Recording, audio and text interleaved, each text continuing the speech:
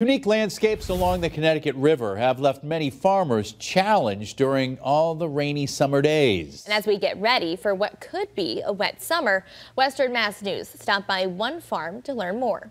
We're always looking forward to the next season, no matter how bad the previous season was. As part of farming, you just have to be optimistic. Will McKinstry, owner of McKinstry's Market Garden, tells Western Mass News he's ready for a bounce-back season after a rainy 2023.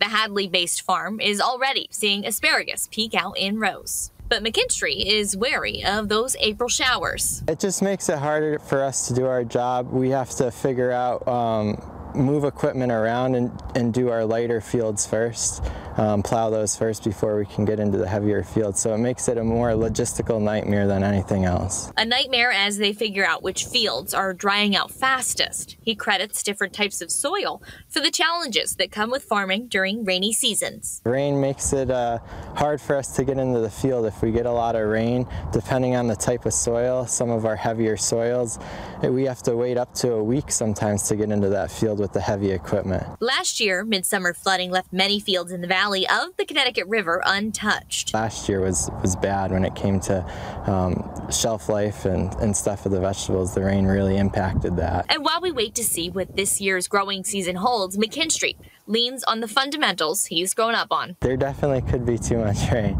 You can always add water and irrigate, but you can't take it away.